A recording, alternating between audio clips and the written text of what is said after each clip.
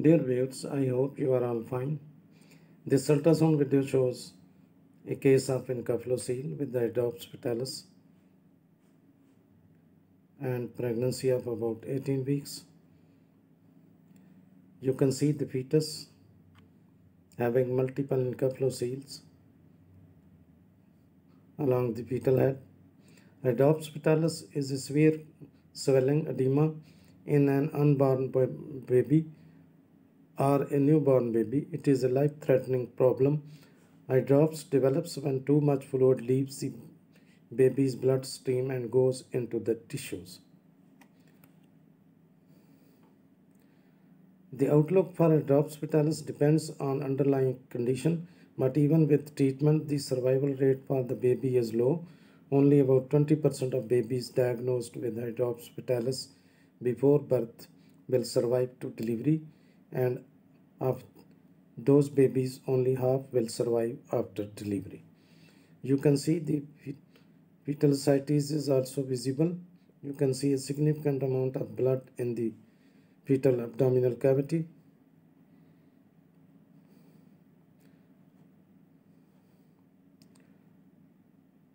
Hydrops fetalis is a serious condition in which the fetus has an abnormal accumulation of fluid in two or more fetal compartments, including ascites, pleural effusion, pericardial effusion, and skin edema. You can see in this case the ascites is also seen along with fluid collections along the fetal head, and there is fetal skin edema. In some patients, it may also be associated with polyhydramnios and placental edema. You can see the fetal soft tissue edema.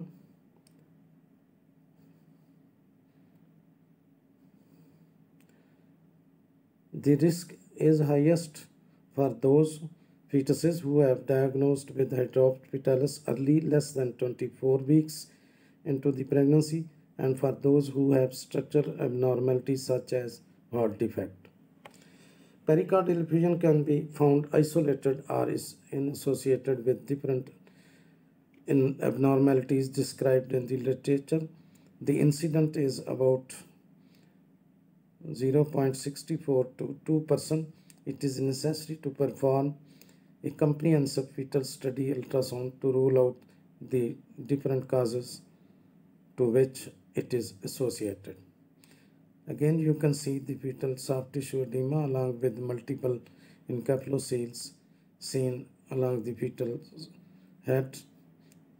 Fetal ascites is also seen.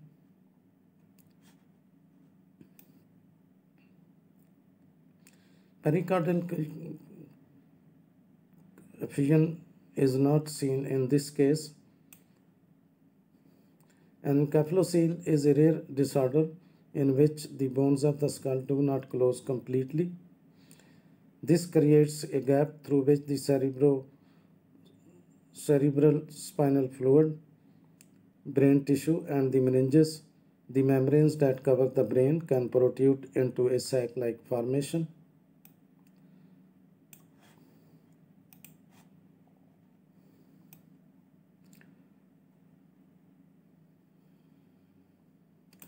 An encephalocele forms when the neural tube doesn't close properly during gestation. A neural tube is a narrow channel that folds and closes to form the brain and spinal cord.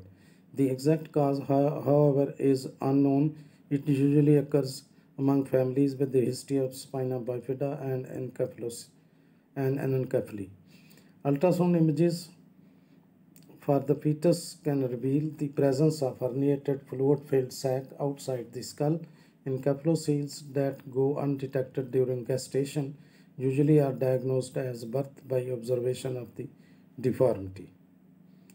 Sometimes encephaloceles are detected during a routine perinatal ultrasound as early as 13 weeks of gestation. If an encephalocele is suspected on ultrasound, a fetal MRI can provide all the details necessary to confirm the diagnosis. You can find some important information in the description of this video. Thanks for watching. Please subscribe my channel. If you do like this video, please click the like button. Thanks.